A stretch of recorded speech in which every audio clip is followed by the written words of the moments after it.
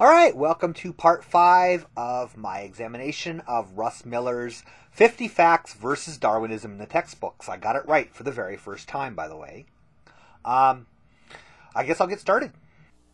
Occasionally you'll find an evolutionist that will try to tell you that a virus is the missing link between non-life and the first cell.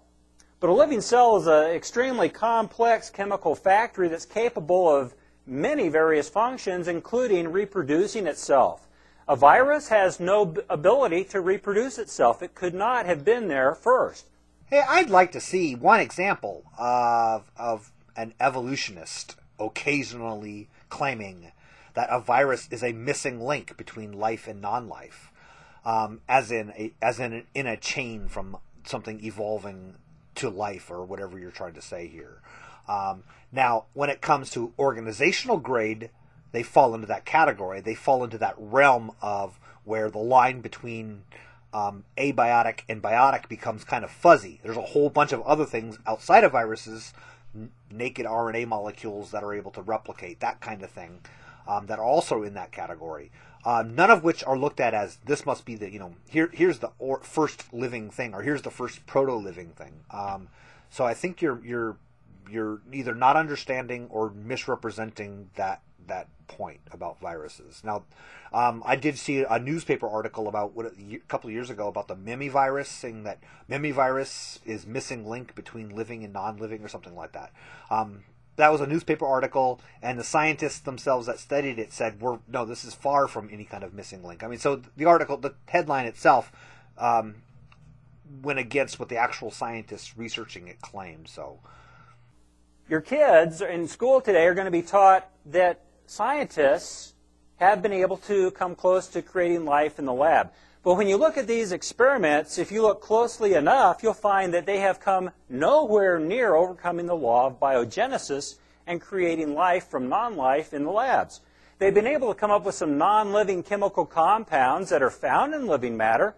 It would be like you and I creating calcium, and since calcium is found in people, announcing to the world that we've created a human being.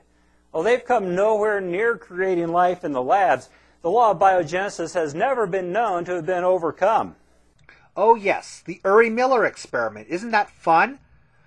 Okay, I'm going to get into this in a little bit of tedious detail. I apologize in advance, but I think it has to be covered. I think it's really interesting that whenever discussing, supposed flaws in abiogenesis, creationists like to bring up the Urey-Miller experiment. And they always say the same thing. I mean, really, you guys really should maybe read some original material instead of actually just cut and pasting your own sources from each other. You might actually make a better argument if you did that. But anyway, Urey-Miller. So, the big creationist claim about this, and this is made all over the place, I'm not picking on Russ for making it, it's made by just about everybody. So I think way back to Henry Morris. The claim is made that, Urey-Miller, the Urey-Miller experiment took a supposed Earth atmosphere, sparked it, got a couple of organic chemicals out of the mix. They made the claim that they'd created life in the laboratory. That's the creationist version of the story. But then they show how the experiment was a failure, that the atmosphere was all wrong, that they had to separate the chemicals out. If they didn't, they were immediately destroyed, therefore proving that they not only didn't create life, they created a couple of compounds that weren't very important, and that was it. Now, what's funny about this is that, first of all, Urey-Miller experiment was not a failure, okay? They weren't attempting to create life. They didn't think that they were going to get an amoeba at the other end of this test tube when they were done. That was never the intention of the experiment. That wasn't the intent of the experimenters, okay? You have to look at it in context. Prior to the Urey-Miller experiment, mostly, put it that way, general attitude was, the general opinion was, or a common opinion was, how about that, was that amino acids, which were abiotically known, amino acids were known to have been created abiotically, like they're found in meteorites. So the hypothesis was proposed that perhaps amino acids could not be created by normal chemistry, abiotic chemistry on Earth. I mean, now we know that life processes create them, but it was thought, no normal chemical processes could produce them. Now we could sit around in a laboratory and synthesize them. That's easy, but that wasn't the point of the experiment. The point of the experiment was to say, well, let's just take what we think the early Earth's atmosphere was like, and see if in this complex chemistry that amino acids could possibly be created. That was the point of the experiment, and it was a success. Now, it turned out right afterwards, other experimenters looking at it said, well, your atmosphere was off, we'll just change the atmosphere. The point of that being that, you know what, after 1953, this is something that you creationists seem to not know. After 1953, we didn't just say, well, that was a great job. We created life in the laboratory. Let's go on, let's never look at that again. As if somehow Miller-Urey was where that research ended. That was it.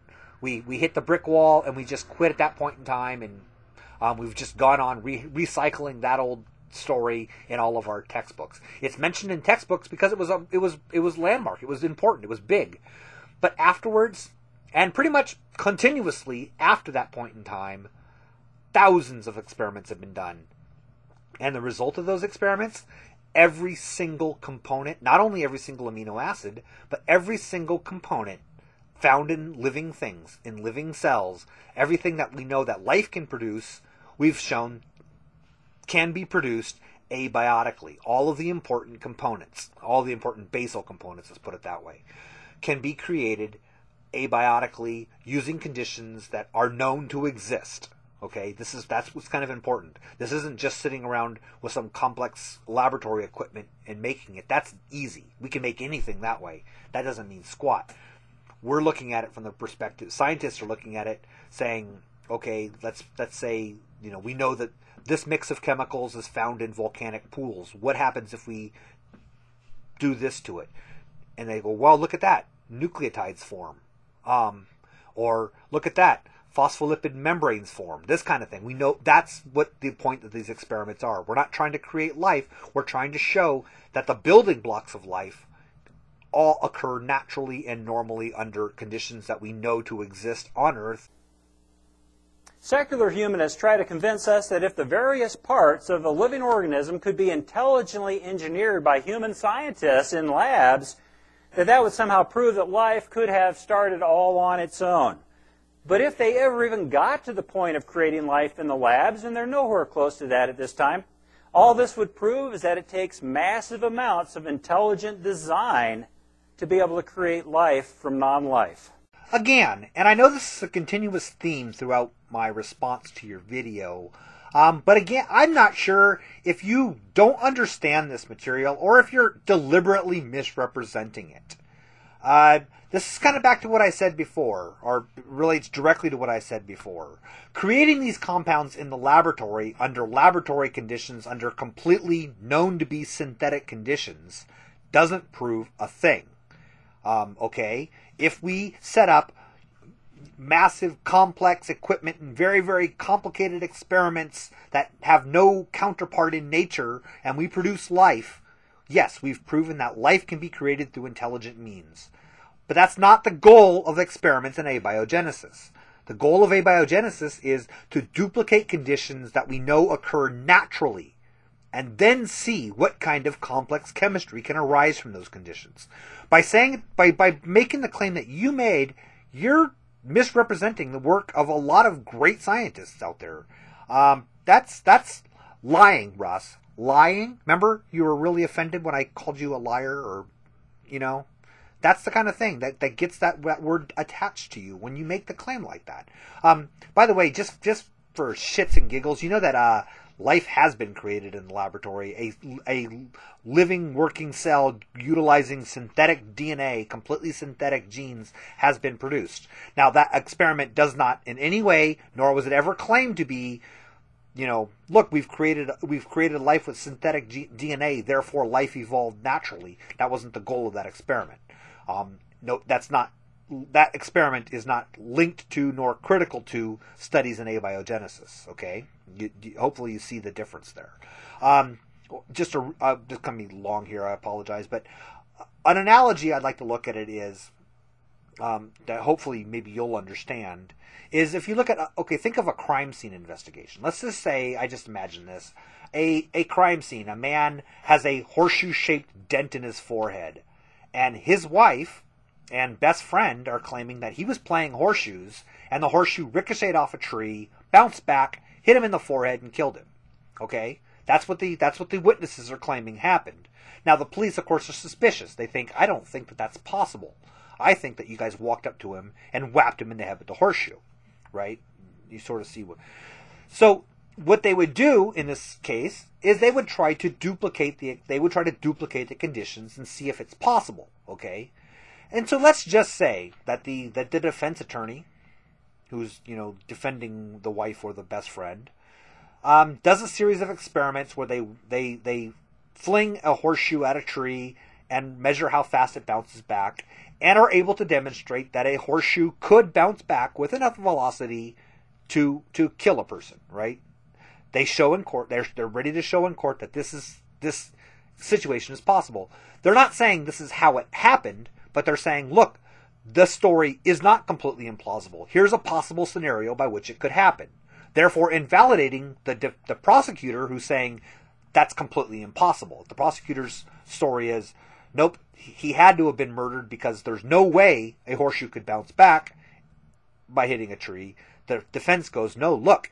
And they show a video of an experiment they did where they say, look, the horseshoe bounced back with enough velocity to kill him. So therefore, the prosecutor's case is thrown out, not because the prosecutors are 100% wrong, but because they're wrong by saying that it's impossible. And I hope that made sense. Likewise, those who doubt that life had either a terrestrial origin or had a naturalistic origin, those who doubt that are saying, there's no possible abiotic chemical process that can produce a nucleotide. And scientists are going, well, if we, formic acid, formaldehydes are common. We know that they're common in a wide variety of abiotically produced conditions. If they're allowed to evaporate under these conditions, well, I believe it's sulfur. I'm not positive about that. What do you know? Nucleotides form. Okay.